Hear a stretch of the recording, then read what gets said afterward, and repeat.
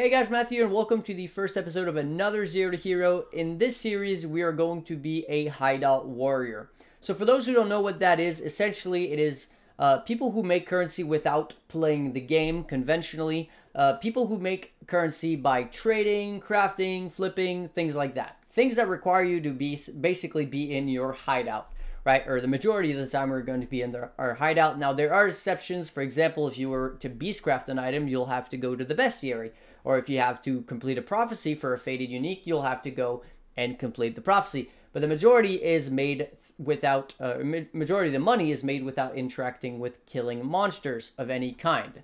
So essentially that's what we're doing. Now for those who don't know, this used to be the entirety of my content a few years ago. I used to basically just do that. I was somebody who would sit in this hideout and just, make currency without actually playing the game. Something that I've strafed away more and more as I grew as a content creator as well as a player, because unfortunately it's very easy to kill a market with basically people watching you because they'll do the exact same thing you do, and then it doesn't take very many people to do the exact same thing for a market to dry up really, really quickly.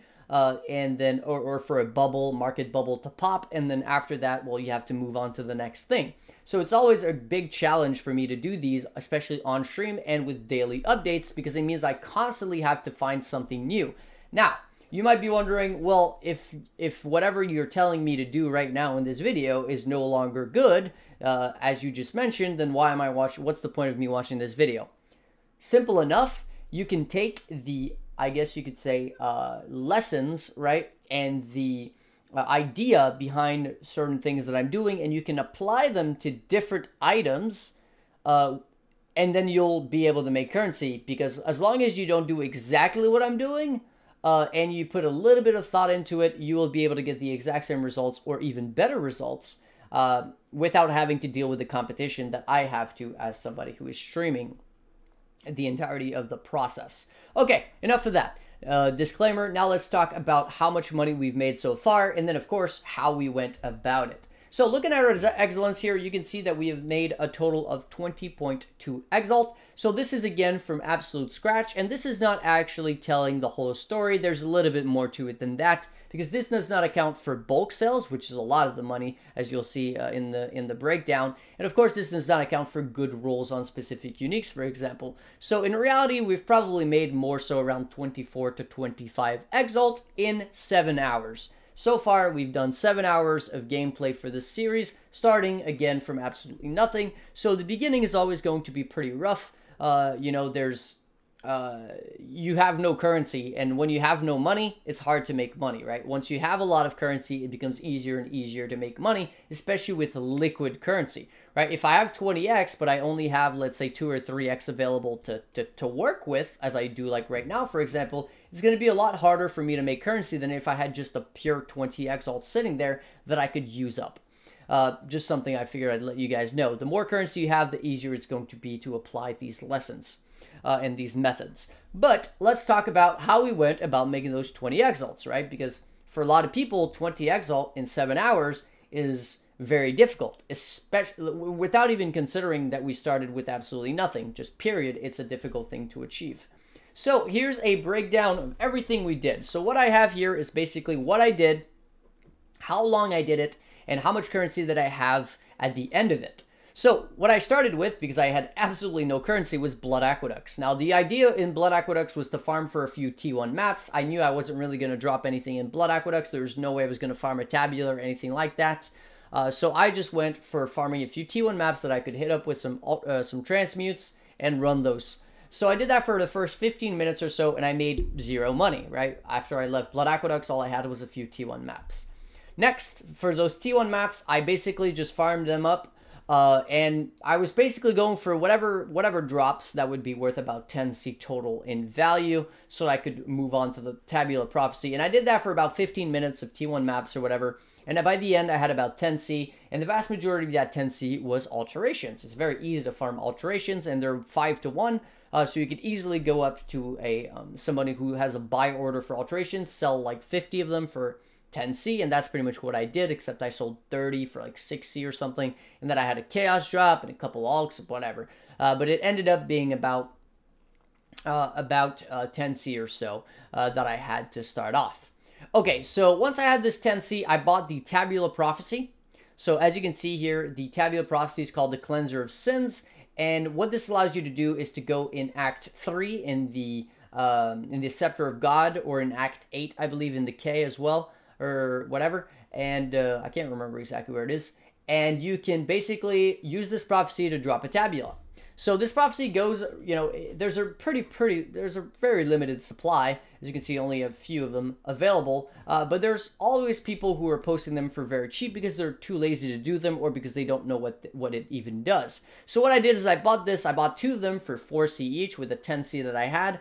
And then I vendored the tabula, which sells for a divine orb, and I sold the divine for 8C each, right? For a total of 16C with an investment of 8C. So I ended up with about 20C after doing that a couple times. And I did this a total of 5 times. It's not like I kept doing this over and over, because as I said, the supply is very limited, and it doesn't take long for it to start being sold at around 10C. And at that point, you're basically losing money. I personally didn't want to pay any more than 4C, even 5C. It's pretty bad when you're selling the divines for 8C, so not great profit there. But I did that until I had about 20C, which is all I needed to go into the lost maps. So, as you can see, the divines sell for about 8C each pretty easily. Next, we have the lost maps. So I bought these prophecies for 2C each. And for those who don't know what the lost map is you need to go to the Chamber of Sins, and it's just going to drop you a pile of maps. Now, these maps do not respect your atlas, and they are always tier 1. So it just gives you a bunch of tier 1 maps. Now, of course, you could Horizon Orb the bad ones, which is something that I did. But in reality, the only bad one is Dungeon. All the other one, be it Stagnation, Estuary, and Haunted Mansion, are pretty okay. So I bought 20C worth of these prophecies, and I just got going and resetting the Chamber of Sins until I basically had used up all my currency. And at that point, I had a lot of maps. So I put them up for sale, and as you can see here, if you look for any of the T1 maps, Estuary, Haunted Mansion, or Stagnation, in stacks of 30 and above, you'll see that there's not a lot of people selling them, and they sell for about 2C each. Estuary is at 1C, Estuary's Haunted Mansions at 2C, Estuary at 2C, Haunted Mansions, and Stagnation at even 5C. There's someone who's buying all the Stagnations up. I'm not sure why. So as you can see, there is some pretty decent sales to go around there. Now, the more people do this, and a lot of people started doing it during my stream, the price of the maps started going down and down and down, but they were still selling very easily for 1C each, and you're buying the prophecy for 2C, and it drops something like 10 maps or something. I'm not sure exactly how many. 6 max, 8 maps, 10 maps. So there's some pretty good margin, because unlike the Tabula Prophecy, there's a lot of supply.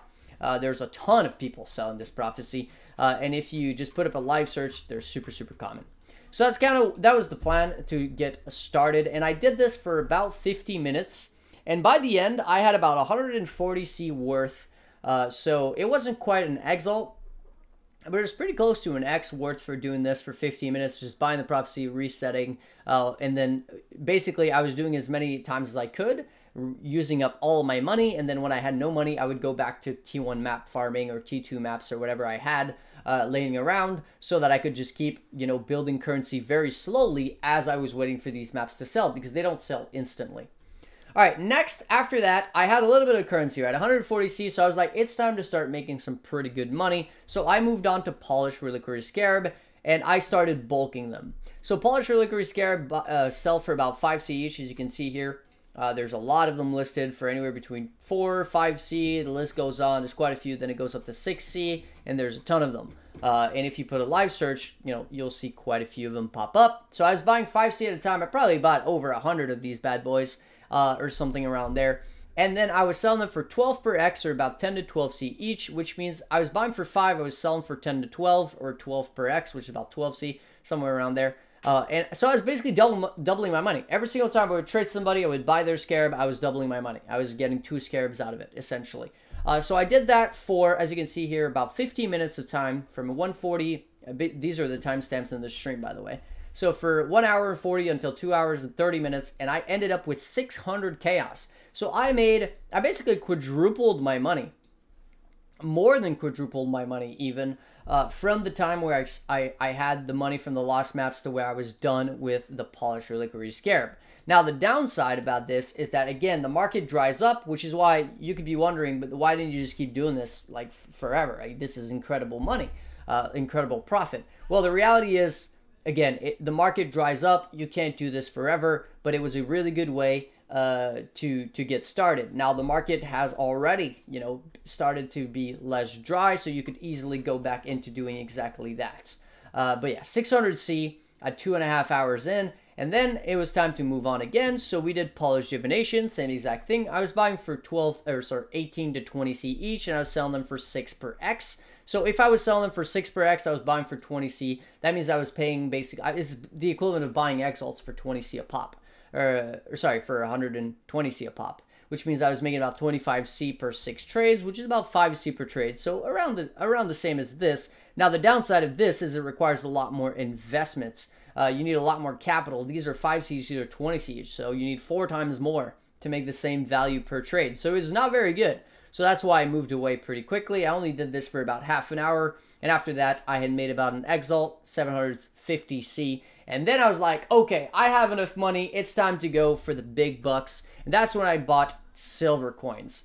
So I bought silver coins for around 3 to 3.5. Sometimes I got lucky and I got them for 4 silver coins per chaos, but the vast majority was bought for about 350 per 100 chaos, or 3.5 silver coins per chaos, because there's a lot of really good prophecies. There's a lot of good ones, and especially one that's very relatively common, I should say, is the Twins. And the Twins sells for 40C plus each in bulk. All of the Tempests are at least 10C each in bulk. The Alva, the Master Seed help for Alva and Juns are about 10C. There's just a lot of really, really good prophecies. Now, the downside is all the prophecy chains, which used to be really, really good, are no longer good. They're actually really, really bad nowadays. But as you can see, I did this. I started with 750C, which is, how much is that? Let's see, 750 divided by 145. I started with about 5X, and then I started doing prophecies from 3 hours in until about 6 hours and a half in or so.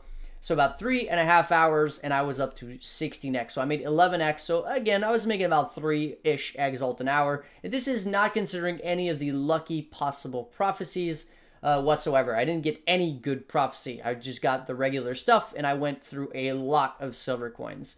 So I don't think I got either lucky or unlucky. It was just fine. Next, after that, basically, the price of silver coins looks like it was about to go up, or it was going up very. So I decided I'm done with this. I'm going to let the market reset. And another reason was just I wanted to do something else. I was kind of bored of doing this for about 3 hours. So I went to a Note in the Wind. So if you look at a Note in the Wind, it's actually a divination card, which you can find right here, a Note in the Wind. And this divination card was selling for 10C each. And it's a set of 4 of them to get you a Song of the Sakima. And if you look at the Song of the Sakima, it's worth 60C. So I was basically buying a Song of the Sakima for 40C, and instead of selling it for 60C, which would be minimal profit, I was doing the Asnat's Mark Prophecy. As you can see, these helmets right here, I have 4 of them left. I've sold, I think, 3 already, or something like that. And these sell for anywhere between 90 to 100C, which means I was, again, doubling my money. I did this for about 20 minutes, and I made about 2X in 20 minutes. I started with 16, and I ended up with about 18X by the time I was done in terms of value. And then the last thing I did was Ambitious Obsession. So, again, if you look at Ambitious Obsession, which is this divination card here, they were going up for about 25C each, and they still are, but they do go up in price to about 30C fairly quickly. But they were up for 25C, and there was quite a few of them up, about 20, probably 30 cards at 25C each or below. And I bought everything I could, or everything I wanted to anyways. And this 4 cards gives you a Skittering Delirium Orb. And the thing is, 4 cards at 25C each basically means that you're getting a Skittering Delirium Orb for 100C. Now, Skittering Delirium Orbs are worth 0.9x, or 125C, which means that you're basically making 25C per 4 trades, right? So about 5C per trade. But again, you're investing quite a bit. You're putting in 25C to get 30C back. It's a lot worse than the Polished Scarab that I was doing, but this isn't it. This doesn't tell the whole story because you have to sell them in bulk. And in bulk, they're worth 1 Exalt each, which is 145C. Now at that point, it means that I was making about 10 to 11 chaos profit every single time I was buying one of these, which is almost 50% additional value every single time for every bit of currency I was putting in, right? I was putting 100% value, which is 25C, and I was getting basically 150% back. And these trades go by very, very quickly. Now it's just a question of waiting to sell them, because of course they eat up a lot of value. But as you can see, you can find me selling them. You should be able to see me selling these, as I have 6 of them. But yeah. So that's pretty much what I did. And then what I had, when I was done with that, the value of my excellence was about 20x. But again, it doesn't tell the whole story, because I have done some faded uniques from the things that I was doing while I was doing the silver coin farming. So I got a really good ascetic here. I got a really good Wakatutuki. I got some pretty decent win streak, right? So I've got some rolls in some cases that are worth a good amount. And of course, this also doesn't include the value for my prophecies that I still have that are in bulk, right? So if I look at, for example, Plague of Frogs says that it's worth about 3C each. But if you have like 20 of them, it's probably going to be more like, 4C each, right? So there's one guy at 3C still, but then it goes up to 4C. And this applies to basically everything that you see in here. Everything is worth more when you have a lot of them. So Twice Enchanted might be like 2 or 3C, but then again in bulk it's like 4 or 5.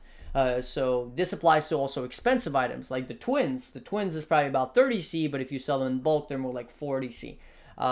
So it's kind of the same situation as like the divination cards and stuff like that. When you have a lot of them, people are basically people are willing to pay a little bit more because they save time, and time is currency, right? The amount of time that they save, that they're not just buying a bunch of stuff one at a time, is time that they can spend farming, where they'll just make more money in the end anyways.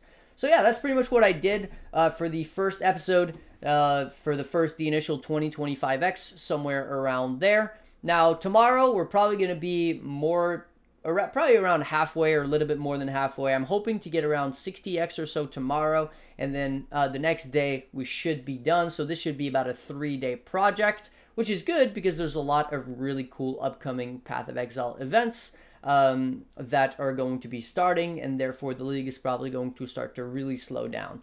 But yeah, pretty good progress for the first day. I'm fairly happy with how it went. Of course, it could have went better, but it could have went a lot worse.